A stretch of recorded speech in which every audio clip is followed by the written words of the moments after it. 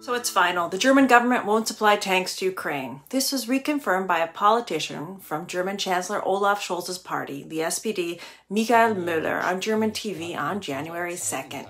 Hi, I'm Dr. K, a political scientist who takes apart the news so we can all understand it a little bit better. Today, we're talking about tanks, Ukraine, and the political disconnect in Germany.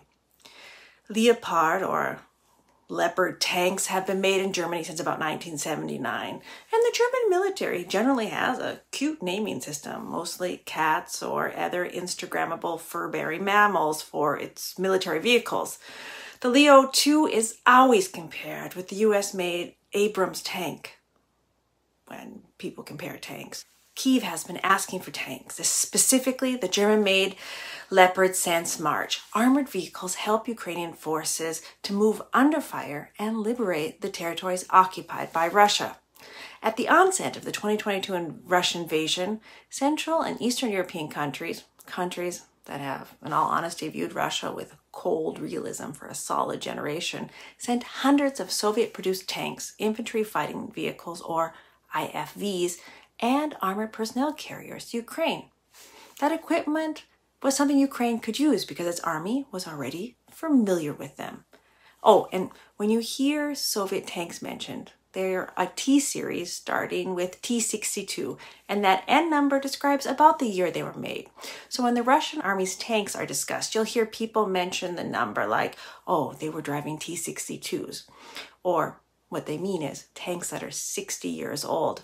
And that's an indication of the standard of equipment the Russian troops are working with. Experts knew the stockpiles of Soviet equipment from Ukraine's Eastern European supporters would eventually run out, and that the West should get ready to send Western-made battle tanks and infantry fighting vehicles.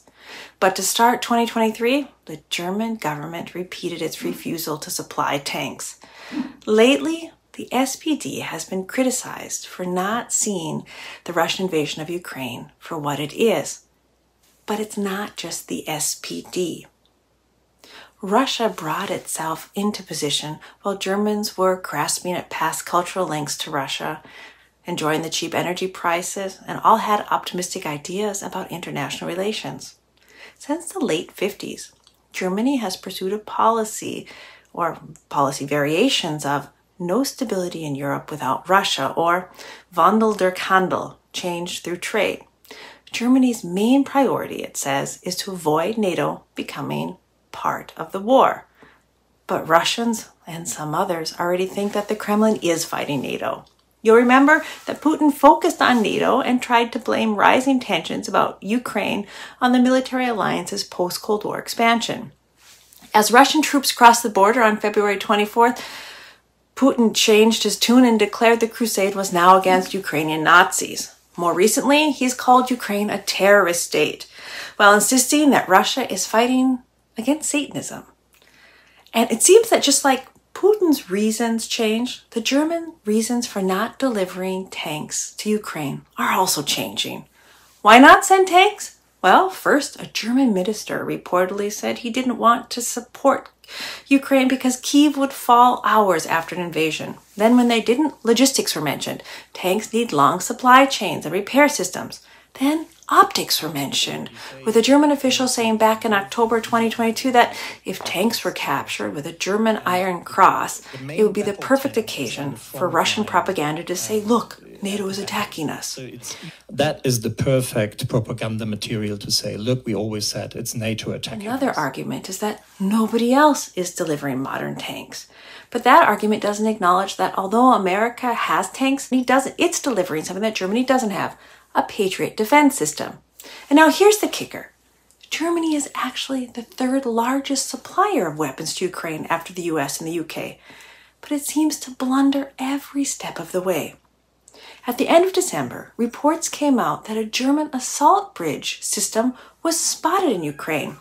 That's a much-needed piece of equipment. There are similar reports about the maintenance of Western weapons in Poland being supported by Germany. Germany has also started producing the RCH-155 Boxer remotely controlled howitzer for Ukraine. That's basically a big land drone with a gun. Reports like these show that things are getting done for Ukraine by Germany. But they also show that in Germany, there seems to be a disconnect between the political level and experts at the functional level. German politicians can't manage to maneuver in the space left over as both the far left and far right have found something they can agree on, that Germany should not support Ukraine. While success stories like bridges, repairs, Stinger rockets, and howitzers aren't being talked about because the functional actors in Germany don't prioritize good PR. Feel better informed? Make sure you follow me.